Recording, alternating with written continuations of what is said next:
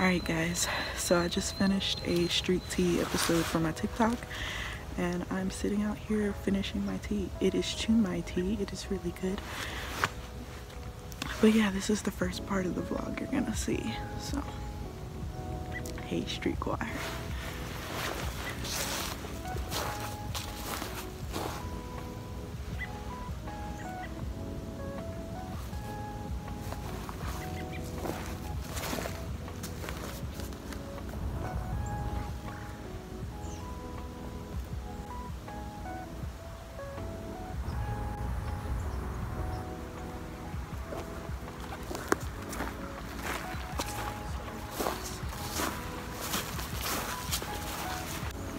Did I get a boogie in your face?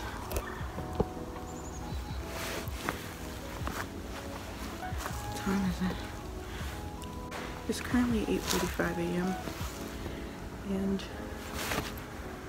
it's pretty out here. I'm drinking this tea for the new year. I'm kind of trying to change habits. I've been writing a lot more, reading a lot more. I need to read my word, but I haven't been doing that lately. But I've been, since December 13th, I've been like praying to God every day. And oh, there's horses behind me. I think they're just interested because they're all looking at me while I talk.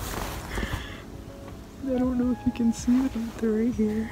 Find where my finger's gonna be. Those are my neighbor's horses. But yeah, so this year, basically trying to figure out how to be better, be a better version of myself, so I can present it to you guys authentically, because I get scared sometimes presenting myself to the world because I feel like I'm a lot to handle. And there's new updates. I'm gonna sit down and talk to you about the updates in my life in a different video, but I just wanted you guys to see what was going on.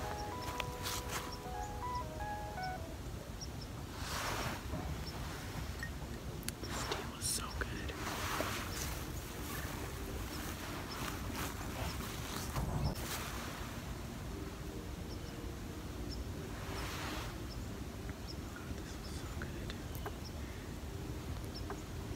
I will say,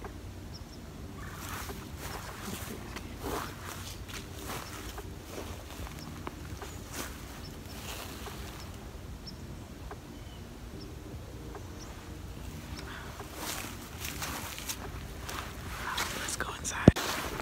But yeah, I'm gonna try to do this every day, come out and drink tea when I do this series, if I'm home. I got on my dad's jacket. He be getting mad at me because I steal his clothes, but his clothes are comfy. Hey Sam.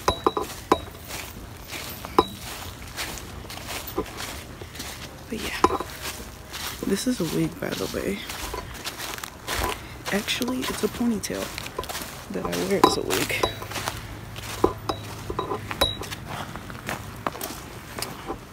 Hey mamas. Hey Lele. I'm going in the house. Shh. I can't even stop and pet Leia because he gets jealous. But yeah, that tea was great. My belly feels relaxed and open. I might do some yoga to kind of like open my body up and then pray a little bit.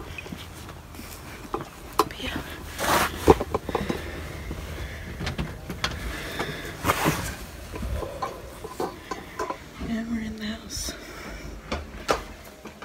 That tea was so freaking good. I can't get over it. I can't get over how good it was.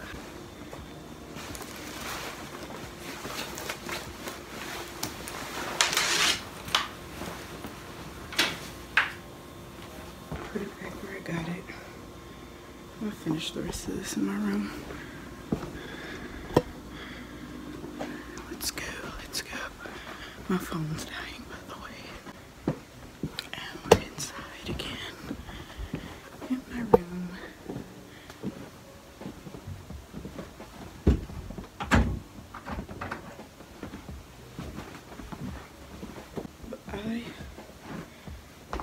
shoes off. These are kind of big on me, but I don't care. What was I about to say?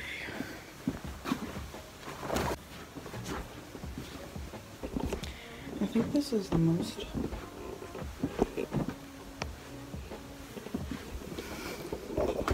There's not a lot of lighting here. I think this is the most I've filmed since July. I didn't have it in me to be fake and do reactions. Like, I love music, but I think because it felt like it was becoming a job, I wasn't really feeling it. Like, I love getting requests from people and I love people recommending me music and stuff, but when it felt like I was obligated to listen to those songs and not just freely be like, oh, today I'm gonna listen to what this subscriber said, it kind of felt forced, and then I didn't like it anymore. So yeah, I needed a change, and this is the start of that. I was supposed to do this on the 1st of January, but it didn't feel like I was there mentally to do it then.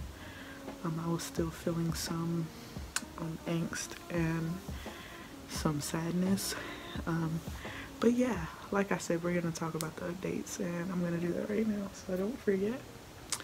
Alright, so now that I'm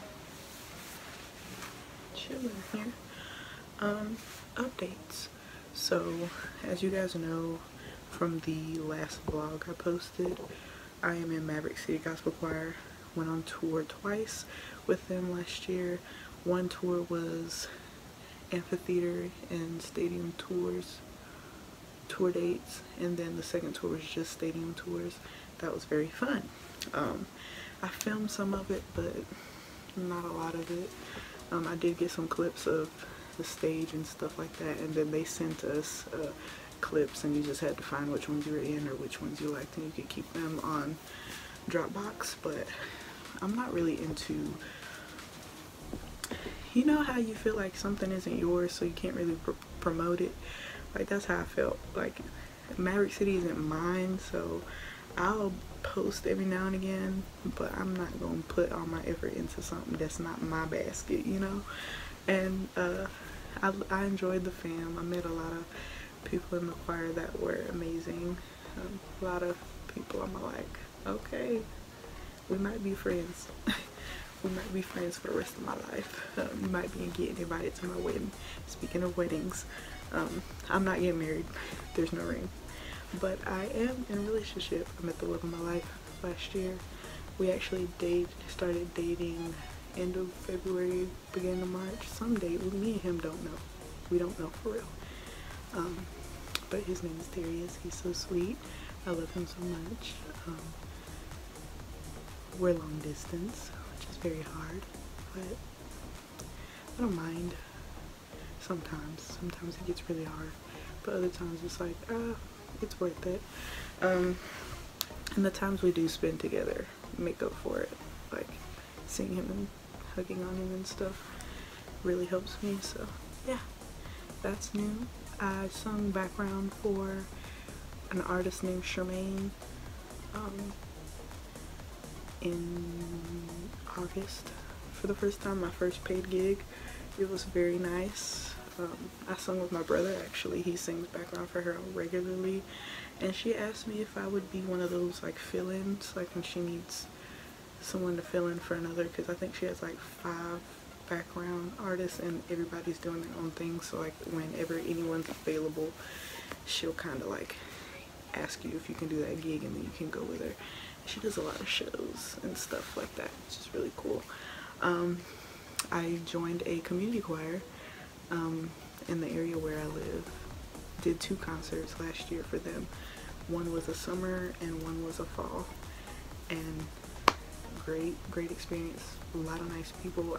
I actually got invited to sing at a memorial service for someone I wasn't acquainted with, and a wedding to sing for, and it was very nice. I love those experiences. I just love singing, so anywhere I can sing I'll be like, which is why I'm working on get my car this year because I need to be doing more gigs. So yeah, I've been doing that. Those are all the major things. A lot of singing was done last year. Downsides, I broke my ankle.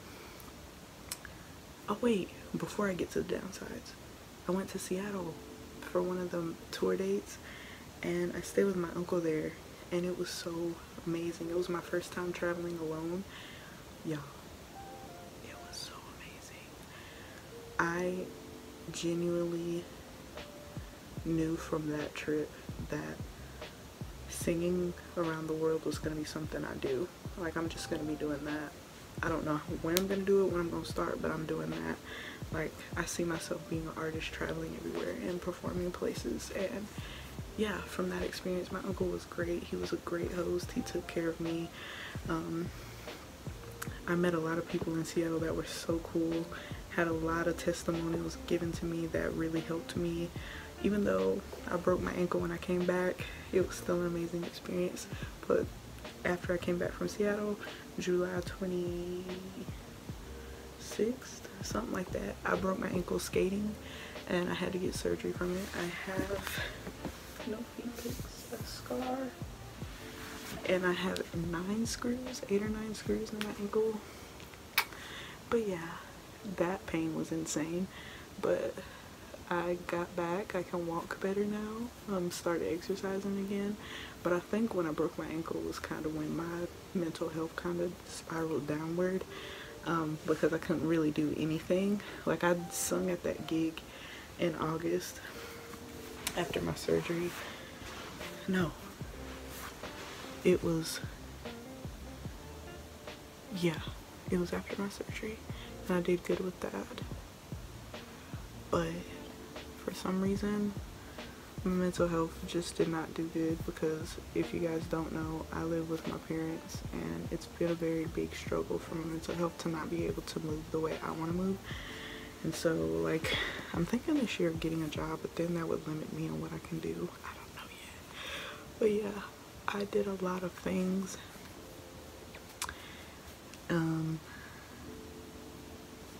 Overall, I made a pact with myself at the end of November or middle of November to live to see 2023, because I was suicidal.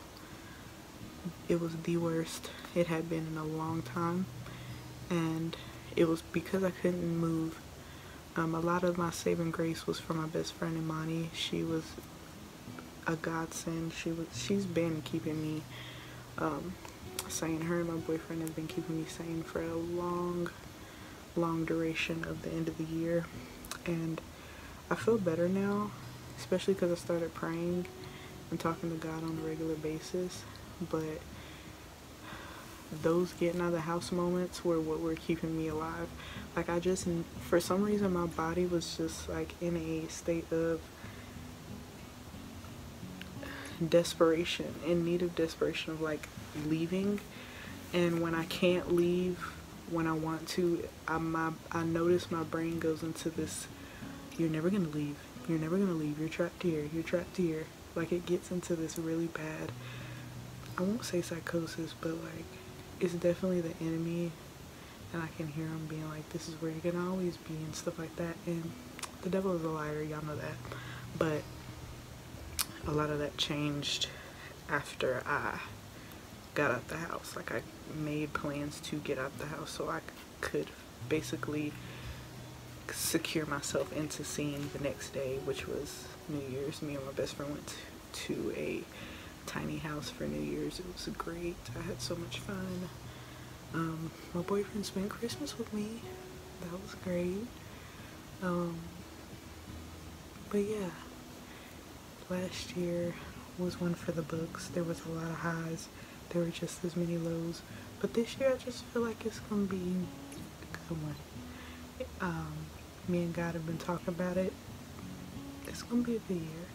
I'm gonna get a car. I'm gonna get my license. I'm gonna be able to do things that are on my goal list. I don't have any resolutions really. I just have goals I'm trying to reach, and so I gotta get back on it. And getting back on my channel in this new headspace is definitely going to be something I hope you guys can get used to. But yeah, that's all for today's vlog. It's very short, I think, but hopefully you guys stick around for more episodes of street vlogs.